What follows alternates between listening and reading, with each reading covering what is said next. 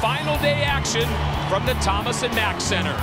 The 4 championship round and their last chance at greatness for the season. For the second time today, Valderon has simply outmuscled his competition. Asteroid on for size. Watch as this bull's hip swings around and hits this post right here. When you're talking about the race for the world champion bull, that couldn't have helped Asteroid's chances.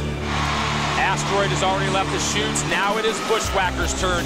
Bushwhacker looking for his 26th straight buck-off. I just don't think that I've ever seen a better bull than him. Sanderson has an answer. Talk about a Cinderella story.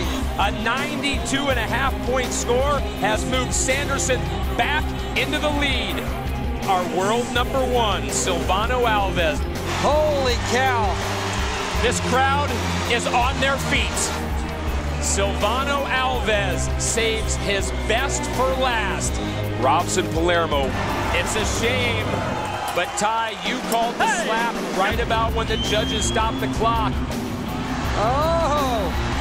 Oh! Look at that. The bull the plot hit him. thickens. And there is no slap. We're being told he is going to get a 5th score. A fantastic challenge. 93 1/4.